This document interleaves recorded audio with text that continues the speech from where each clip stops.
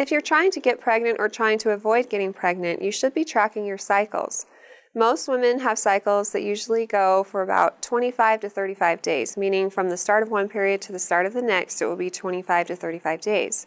And most women tend to ovulate 14 days before they start their period. So let's just say your cycle was 28 days long on average.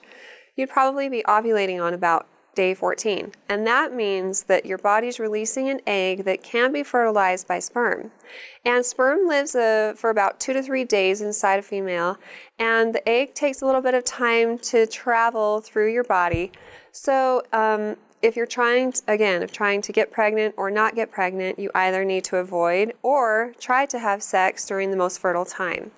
And the most fertile time would be about 3 days before and 3 days after ovulation. So if you had unprotected sex the day after your period started, chances are you weren't ovulating, especially if you were still bleeding at that point. But whenever you're having unprotected sex, there's always a chance because you never quite know for sure when you're ovulating. So take the proper measures if you're trying not to get pregnant by using forms of contraception if it's not your desire to get pregnant. Also make sure you're taking a prenatal vitamin, and if you're ever in doubt or suspect that you're pregnant, the best way to know for sure is by taking a test. And the over-the-counter tests are actually pretty sensitive, and you can usually know about a week after your period was missed if you're pregnant or not. Early signs of pregnancy usually tend to show up about the same time when an over-the-counter test would work, like around 5 to 6 weeks, or about a week or two after you've missed your period. So some women start to feel nauseated and vomit around that time. They feel like they have to pee a lot because the little growing uterus is starting to put pressure on the bladder. And you may also notice that your breasts are more tender.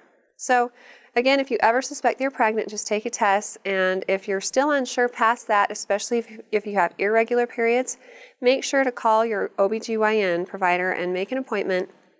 They can see you and perform a more sensitive blood test or an ultrasound and decide how far along you are. If you have any other questions for me, feel free to ask them on our Facebook page, and recommend us to your friends and family too.